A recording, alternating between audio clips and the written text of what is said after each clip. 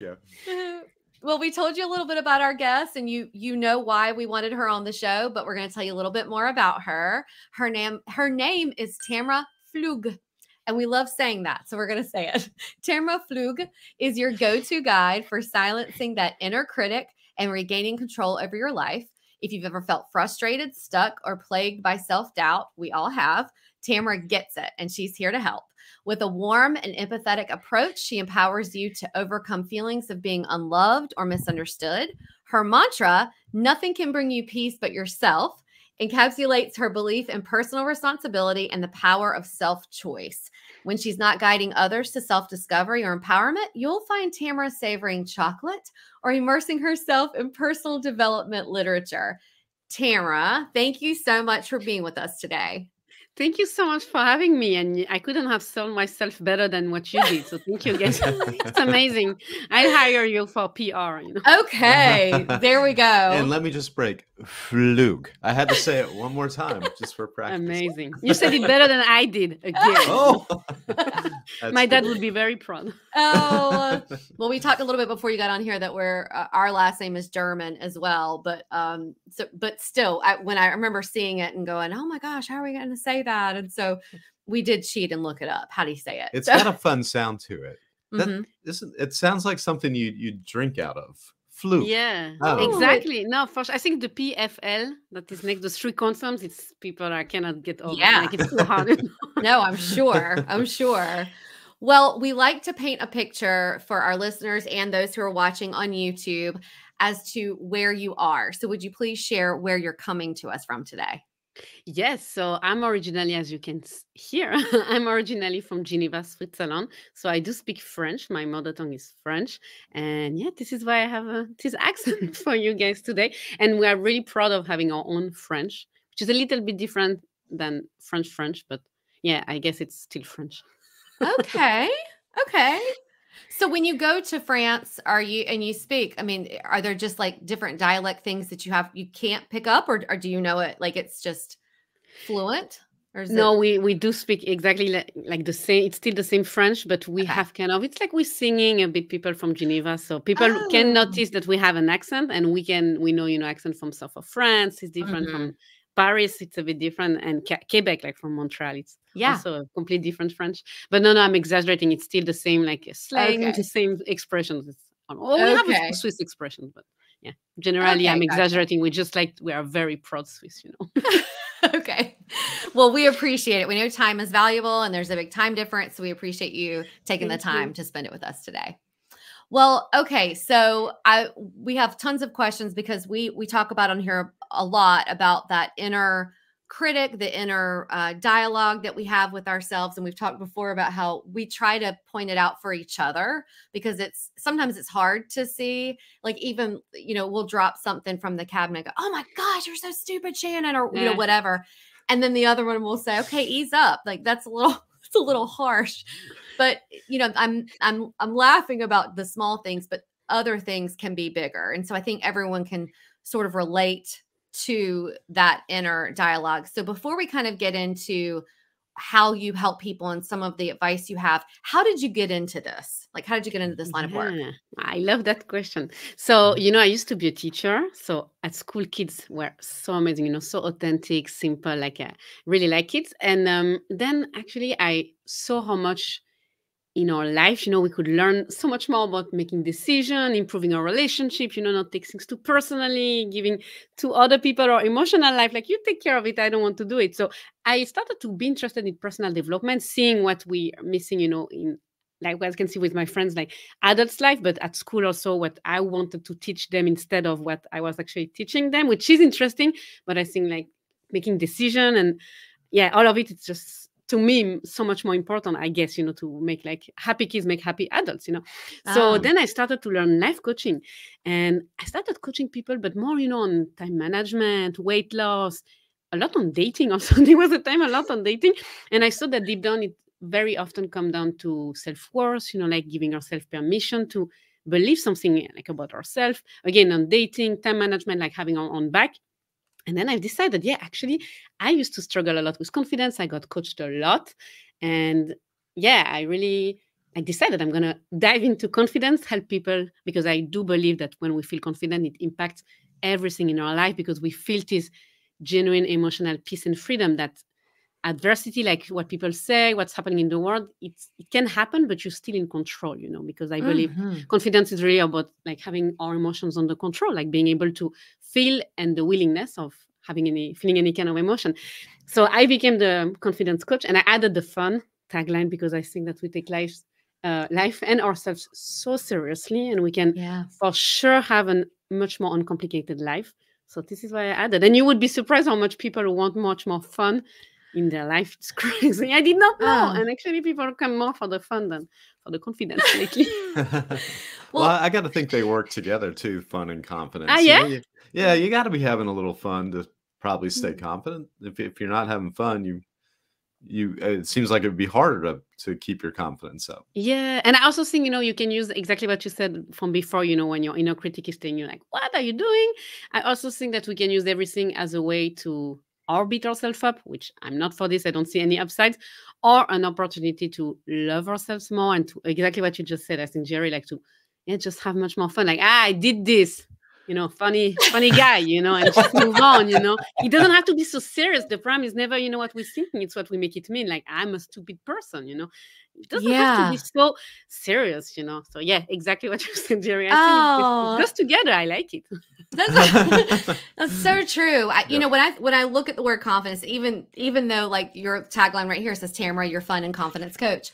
When I see the word confidence, I always in my mind think it's something I have to work on it. So for me, it's a little intimidating. I don't know if it's like that for you. I think so.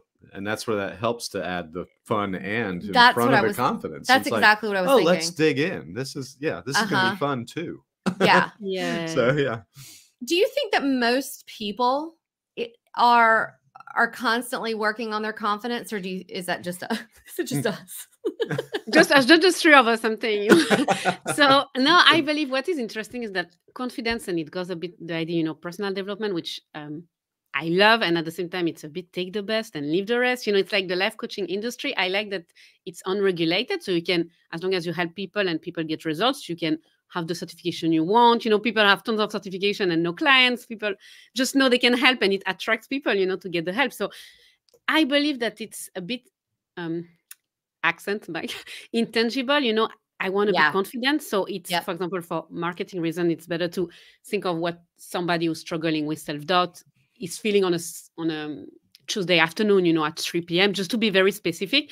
Yeah. But it is true that I think people would want a little bit more confidence if you really like start talking, even if people get vulnerable, because by thinking that they want to feel more confident, it means a bit that they're lacking it, that they feel self-doubt, that they don't trust or like love themselves. So for sure, when you share it, I don't think people will share it like on a daily day-to-day life. I think it's more between friends. But it's interesting what you said about what confidence means to you, if it's work or sounds very important and very serious, because with clients, when I started, like we always talk about what is like being confident to them, specifically to their life, because it's so different from people, like it's so to answer your question, I think that people would like, if they could buy it on a shelf in a store, they would buy more confidence. But it's true that it's the first question is in what situation actually they want to be more confident in, so I think when you talk about it being intangible is sort of the way I look at happiness. To me, happiness is so I don't know. It just seems like is that real? Like, or should we just be content? So it sort of reminds me of that similar. Happiness is so high, and then confidence to me looks so high up on a ladder that it's like both of them. I'm working to get there, and it's kind of a complex dynamic. There's just so much involved, and it comes down to the individual. So but fun still makes it for me like, oh, okay, maybe that is tangible. Maybe it is something that we can get to. But look, I will actually just to enter into the the myth. I would say that it's not as complicated as we make it mean. I think, like, just to enter into make a small debate here, I believe that it can be much more simple than this. Like, for example, my coaching, I love the idea of I don't know if you're familiar with cognitive behavioral therapy that is Yeah. basically saying that your thoughts create your reality. And what if I like to think that it's like coaching or personal development, it's very simple. Like there are a few steps, like a few things to do, but it's right. It's not easy, you know, because it comes down to also feeling your emotions, like being uncomfortable, which most of the time, you know, you're an entrepreneur, like, you know, you don't want to do something because you don't want to feel bad, you know, like a negative emotion. So what I'm saying by this is like, I believe that also feeling happy, you know, to just like a simple thing in life, like to enjoy the little things, it comes from just one thought we're thinking, it creates one emotion. I believe that our emotions come from what we're thinking. So if we want to feel confident, it actually goes back to thinking one thought, such as, yeah, maybe I can do that. And you feel confident. It sounds very simple again, but I think that if you want to feel happy, I don't know, maybe you guys, it's just like being with your dog, you know, and going out to eat, not because I love eating, but I mean any other example, but then it can be that simple. So it is complex. I agree that it's like many things are maybe entering the equation, and at the same time I like to keep it, you know, back to simple, with the idea of making it uncomplicated. That maybe if you think one thought, of course we have to believe it to be true, but then you can feel happy in that moment, you know, and then we don't need to get somewhere or get something to feel this way, but we can create it in our mind. Yeah. Did I convince you? Yeah. No, you did. You did. No, yeah, I like that. And happiness, you want to think it's a choice, right? Like 100%. And you know that confidence, I wanted to also that I heard this one time on a podcast, I don't remember, a long time ago. Somebody said that confidence, or like feeling worthy, it's a decision and not a destination, which means that there's somebody, and I used to do it. I have to be a product of my product, but I said to myself, I am never, from this day on, I am never beating myself up again. Like if I have a thought, it's okay because we have 60,000 thoughts per day, but I don't have to believe it to be true. Like if I think, for example, I'm maybe not good enough, or I'm not going to succeed at this, it's just a thought. And I saw your question, like there was one that asked, we are not our thoughts. And I really believe this. So I catch my brain and I see, it's just a thought, just seeing it for what it is. And I'm never like letting myself, beating myself up. So just to say exactly what you said, Jerry, I think it's also a decision to, you know, to really like, think on purpose, to think intentionally. Again, it goes back to what you're thinking, create what you're feeling, I believe. But Shannon, you are saying something. So if you remember. Well, no, I do. It's exactly that. Like, how do you have any, it is your thoughts, right? We do have all those thoughts. And as you're saying it and pointing it out, I'm thinking about the things that I do have the thoughts of in the mornings. And I sometimes I can catch it. Sometimes I reroute it and say, oh, Shannon, you know, why are you thinking that? Let's turn that into more of a positive. But I feel like as the day goes on, or the more things that are going on in your life, at least for me, speak for myself, it is more difficult to turn the thoughts.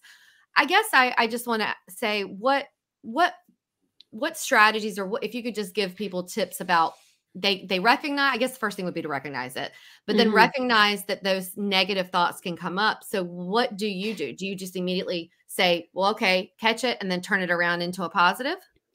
I would say that you don't even have to turn it around like right away. I think that the very first thing and I love thinking this, it's, you know, our brain is still the brain from the cave people, you know, like cavemen. So it's just looking for danger and survival all the time. So this is why 85% of our thoughts, like every day, it's going to be negative because it's looking for danger. This is why everybody, you know, we don't want to look at the ambulance, but we do want to look for danger because our brain is like saying, is it me? Am I going to be hurt? Like, I'm going to get hurt. And I think just to remind myself, of course, this is the negative. I think it's a cognitive bias now that looking for the negative, really. So 85% of what we're thinking is going to be negative just because we have a perfect, healthy brain, you know? So this is the first step to think, I'm normal, because obviously when we think negative, we're like, but I'm not a negative person. I'm trying to be optimistic, you know, like positive. So I think the very first step is, and this is what I like also about coaching, is reminding ourselves, you know, every day that it's 85% of our thoughts are going to be negative. 95% of what we're thinking is what we thought already yesterday, which again, if we believe the fact that our thoughts create our reality, this is why we have the same reality, because we keep on thinking the same thoughts unconsciously. This is what coaching is all about. I love it, paying attention to what we're thinking. And it's very empowering, because if we want anything to be different, the only thing that has to change, simple again, the only thing that has to change is what we're thinking. So it's very, very empowering. I love this idea. So to answer your question, very simple again, it's exactly like to observe, exactly to be conscious of what we're thinking and to observe it for what it is. Like it's a thought. We have 60,000 thoughts per day, which 85% are going to be negative. And yeah, to not believe everything we're thinking.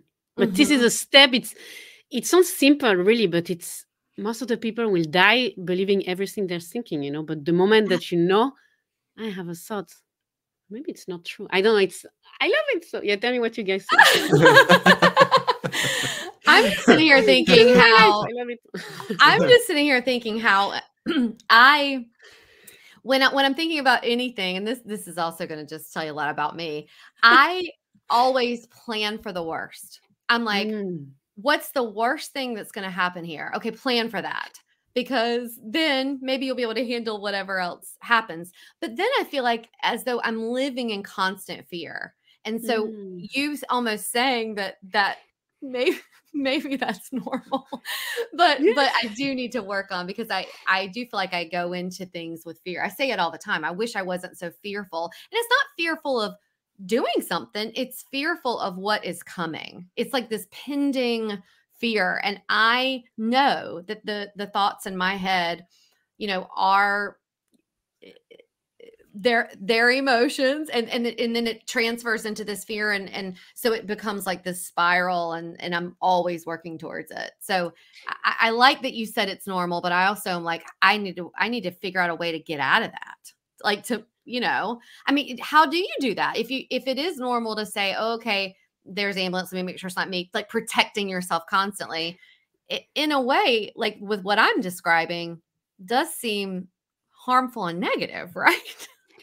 Maybe, but I think also fear, I think there is something good about fear. I think it's your brain that just wants to make sure you're going to be safe. So also, because I like also, and of course not giving unsolicited coaching, because I don't do this. I hate when people do this with me, so I'm not doing it. But canceling what I just said, when you say, you know, I'm a fearful person, like I wonder how, you know, what reality you create for yourself when you have thoughts of like that makes you like create fear for you, but you are not like a fearful person, but this is how you describe yourself. You know what I'm talking about? It's just interesting, because probably you feel fear because of some thoughts you're thinking and you believe them to be true, you know. So just, but don't need to coach you here through this, but it just, I find it interesting. And also to I would ask you also, what if fear is not a problem? You can also, you know, people feel anxiety like every like day, and they still have a wonderful life. So you can also live, and I see, so your page and your website, and you guys seems like you have a wonderful life, so you can also live an amazing life while feeling fearful. So it's just interesting to make it mean it, you know, something that I really like, it's never something we're thinking that is a problem, but what we make it mean, you know. So maybe having all of these fears or having thoughts and believing, like thinking of the worst case scenario, doesn't look like it's a problem until you think that supposed to be different. You know what I mean? That you're not supposed to have these fears, thinking that maybe other people don't have fears. I wonder what are the other thoughts. But of course, no analyze, and nothing has to be fixed, you know, for you. Nothing's wrong with you. But I find it so interesting. I agree. It's fascinating.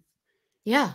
Well, I always think that you know, that love and fear are the two most motivating emotions, and I don't know if this is a good analogy, but I always liken it to, you know, it's good to have a fearful mindset. You really need that. If you step out in front of a bus, you know, love isn't gonna save you. You can't sit there and go, no, maybe this won't be so bad. You know, you gotta be fearful and move back really quick, right? This is how you see that you found each other, you know, because it's bringing you, you know, probably the peace and the quiet around the fear for you, you know, like. Oh yeah, definitely. Definitely. But it's true that the emotion, you know, also it's part of, I love, you know, I'm so passionate about emotions, because I believe there is such a big buffet of all the emotions like available, you know, to us. And it's just so fun. Like you mentioned fear, but I think it's one of many others we feel, you know. So I just, it's interesting what you said, love or fear. You know that people motivate themselves a lot also with hate. This is why, you know, when it comes to confidence, people think that they have, you know, they're afraid, you know. For example, I like to set goals from a place of abundance, you know, like I'm good where I am right now, but I just want something else. Oh, I want to lose weight. I don't know, just for the fun again. But people think that they're afraid, you know, if they don't hate themselves, they're going to get deeper, like fatter. I don't know, you know. So it's just interesting to, I think I would say when you say fear or love, to motivate change, I would say even like people use a lot hate and, you know, say that? Self-doubt? No, like beating yourself up to make sure you Like make a change. deprecation, Yeah. self-deprecation. Yeah. Yeah. But I went to another direction, but it's interesting. No, it is. And Yeah. I read, you often remind your clients that you're not your thoughts, you're not your emotions, but do you feel as though you should allow them to still happen, but then tell yourself, like, if I'm scared, well, it doesn't mean I'm or fearful. I'm not a fearful person. That, like, I feel like I'm out of my mind today. Oh my gosh, I feel so stressed, but maybe that's not who I am. It's just what I'm feeling.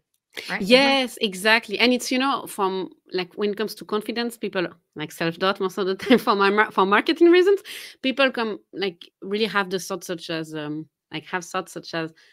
something wrong with me or I'm different. And it's not because we think this that it's the truth. It's not because we think something's wrong with me that something is wrong with me. I think everybody thinks something's wrong with them.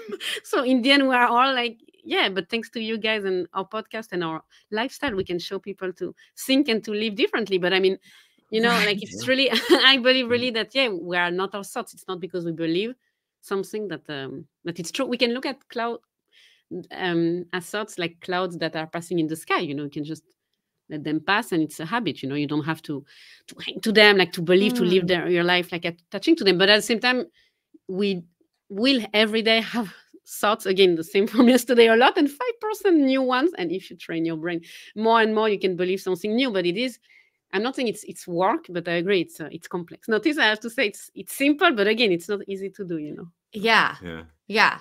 When you're working with a client, is there something that you start with? Like, is there something that you say, okay, this is your first step? Like anything that, I mean, I know you have your coaching, but is there a tip that you can say to someone who's listening, just if you can do one thing, work on this one thing, what would it be?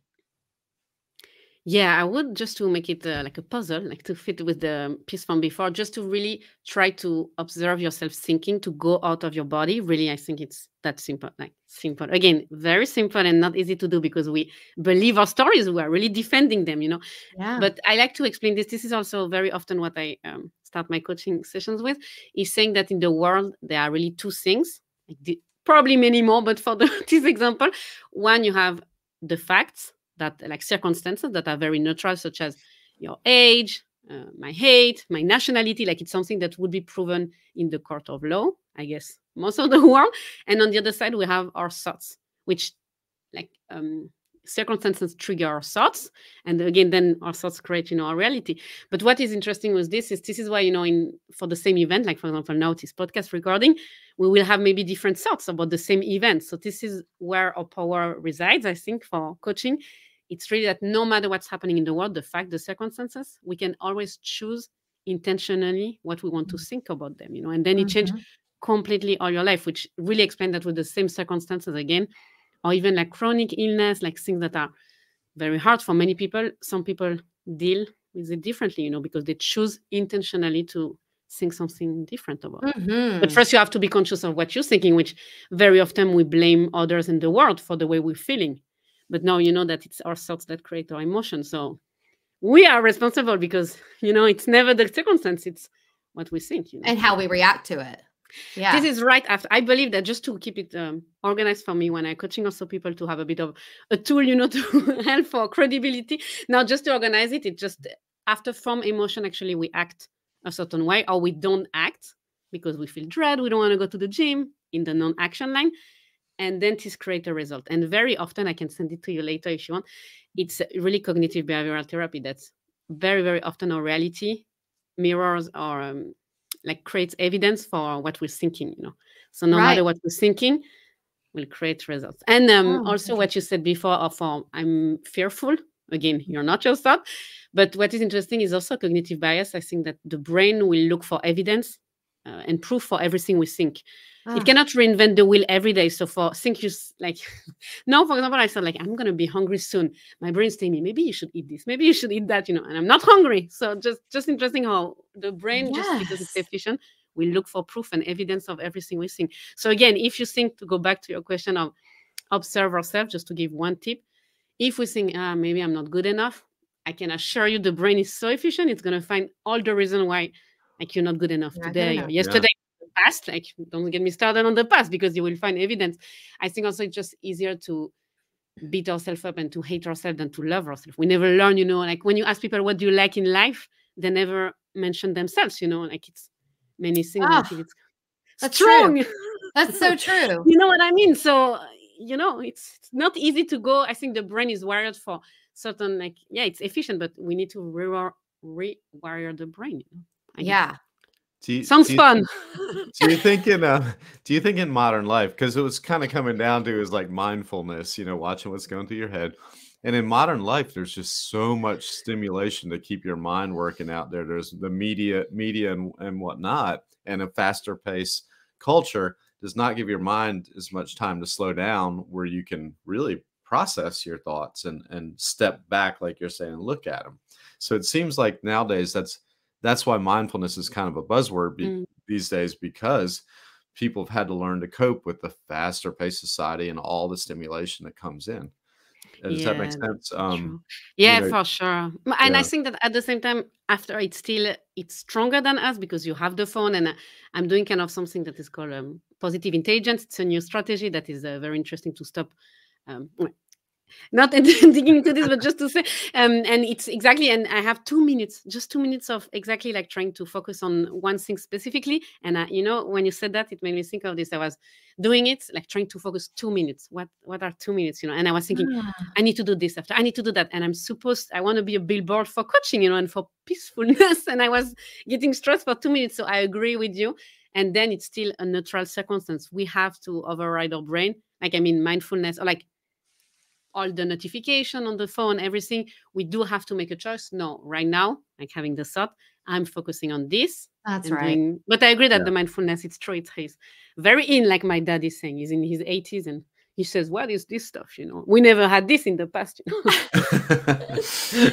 Well, and I think that sort of when you talked about the fast-paced world and the way that people think about, their careers or their lives, and we work hard. It's a work in progress to make sure that we have that separate time that is not work, and that we're enjoying whatever it is that we want to be enjoying. So what advice do you have for people who have a struggle with breaking those two up? Because a lot of the times your workplace is somewhere that you might not be thinking about working on yourself, or maybe you are. Maybe you're trying to get those tasks done, and people struggle with the division and the balance. So what advice do you have about that, as far as having self-confidence, but also struggling with that? I don't know. I always think of it like a ladder. I think people are always trying to have more success. And what does that mean? And we can get into a whole podcast about that. But what advice do you have for people who are struggling with like a work-life balance and then confidence as well? Yeah, and it's so interesting because when I saw a question, work-life balance, I said to myself, am I gonna just answer something that I really think of, or maybe I'm gonna just like say something not normal? But my thought about first work-life balance, I'm not saying I don't believe in it, because I do struggle a bit with it. I just think that sometimes the way we use it to look at our work and like life and having fun makes it serious again, that it's when I'm working, it's not fun, and I need to do things which I have to say, editing stuff, or I just procrastinate because I don't want to do it. I really don't like it. And at the same time, by looking at it this way with work-life balance, I do believe that, and maybe you guys are on my side thinking that you choose kind of what the work you're doing, even if it's annoying a lot, like percentage of the time.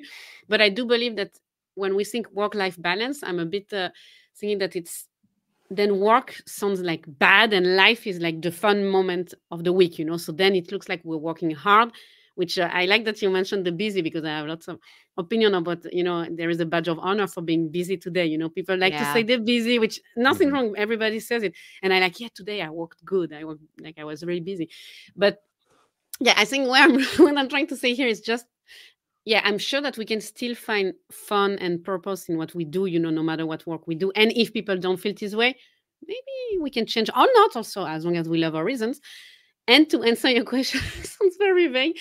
I would say exactly like to try to separate it, like as much as like, like what I heard from one of my coaching certification was to first plan your free time in your calendar and then your work. Because often when we do work and then, you make like something that could be done in 45 minutes, it takes 3 hours. It's because we don't know when we are really like finishing work. Because if you're like me, we work a lot at night also. Sometimes, on Saturday afternoon, a Saturday morning, I was going to say for you guys. So I think this is, just to give maybe this tip. Sorry, got a bit no, excited it's all with you great. guys.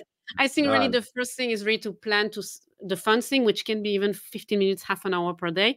And then the work task that I believe also not to measure it in amount of work, like hours, but of results. Because you can spend 2 hours, you guys probably know as in everybody, but you can work 2 hours on something and it could have like take you maybe half an hour to do it. Which the rule here is B- work. It's better to make it done like B- than not done at all. So I think it's more how much time do I give myself for like to do this task and then to get over with. But yeah. I think the most common theme that has come out of all of your answers today is fun. Like fun. Like, every time you say it, I'm just like, yeah, that's great. That's great. And I also love that you talked about earlier, and I do think we agree with this, that to not follow in the norm is actually good. Like, I think when we have a lot of lifestyle choices that people don't understand. We talked about this before we started recording. And even, living small and with less stuff, it's not the norm, but we are at the point now where we really don't care what people think about that. It makes us feel good. And so that's what we're going to do. As long as we're not hurting someone, I think we're good. Exactly. It's funny you said it. It's exactly what I think, but I'm not hurting anybody. It's exactly what I'm saying. But I'm sitting here with that. If I'm that way, then why don't I implement the more positive into other things? And so I like that Jerry, you brought up the mindfulness. And before we get to your fast 5 questions, I wanted to see, when you work with your clients, do you have different mindfulness exercises or routines that you advise people to have in place? And could you recommend one to our listeners? Yeah, I think I'm not sure if it's too much mindfulness. It looks like Jerry is the expert here.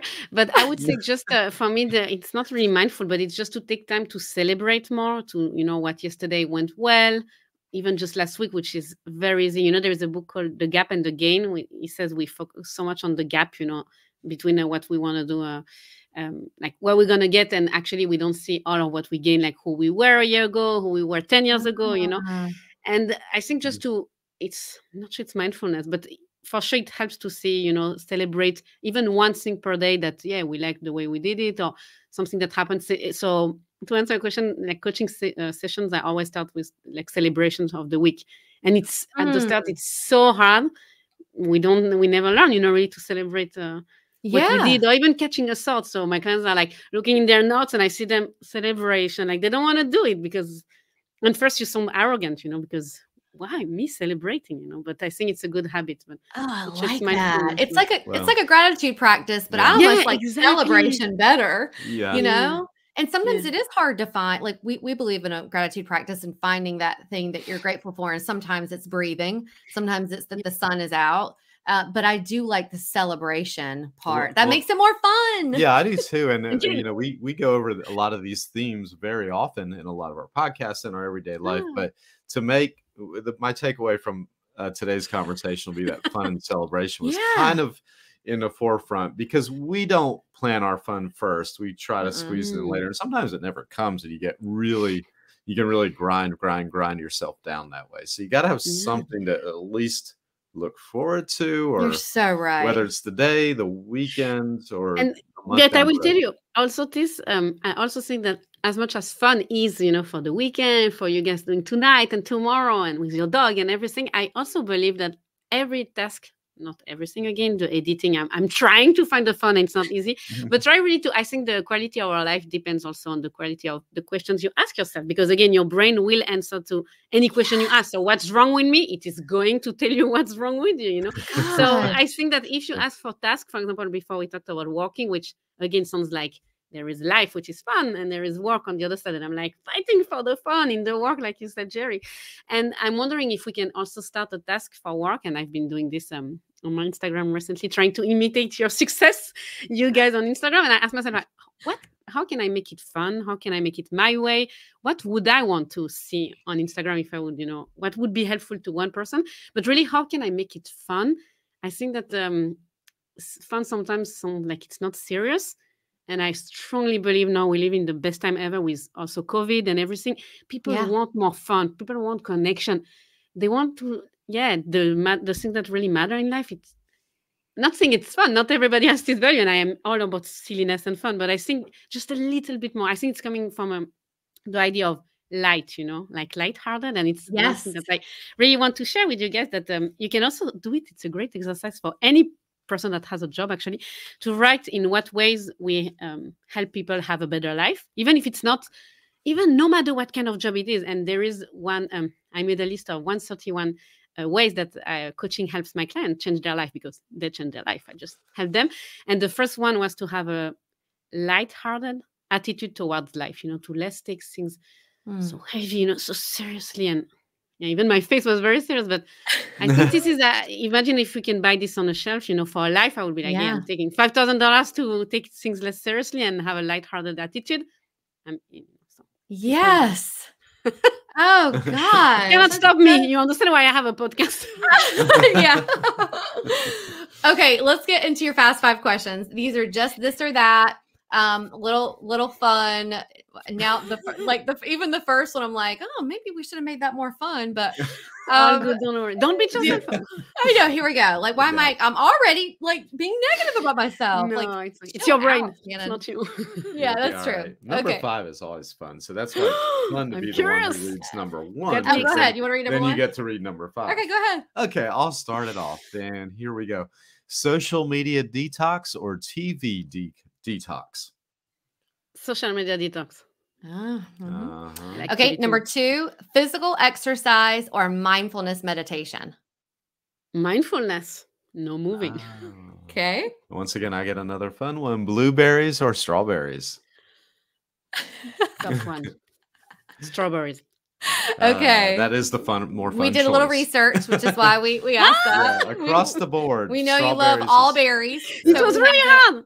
I mean, I agree. Blueberries can be fun, but they're never as fun as strawberries. No, I think strawberries. And strawberries are so versatile. You can just do so much with them. And Life of the and party, they look so weird with the little dots. Like, just doesn't look so good. Yeah. Okay, number 4. Oh, is it my turn? It is. Okay, number 4, dining out or chef cooking for you at home? Oh, you read my answers, huh? No, I think dining out, because I don't want to smell at home. Oh, yeah. And the mess. Like, who's going to clean it? And then you're going to feel the pressure about it. And the chef cannot be good at chef or cleaning. Doesn't make sense. That's true. That's true. Okay, and the much anticipated number 5 is ketchup or mustard. Ketchup all the way. Okay. You too, guys? Well, you probably already answered that. Well, I'm a mixture of. There's only been maybe one other person on the podcast that's ever answered it this way, but I like putting them together. I like having them together. But I like both. They each have their place, but I do like mustards probably a little better because there's different kinds. I like the basic yellow mustard. I like the spicy. I love Grey Poupon. Whatever you call that. What is that kind of mustard? I don't know. Fancy mustard. Yeah. I don't know. She doesn't like fancy. I don't like the fancy mustard. I just want yellow mustard. I don't need all the other fancy stuff. Oh, Dijon mustard. Dijon. That's what, yeah, Dijon. He loves the Dijon. Yeah, He said it's really good. Mustard edges out a little bit for me because there's different options. Yeah. But we say one day we're gonna do a Venn diagram to see what are the common people that choose. Yeah, we like don't a chart, like seeing how much.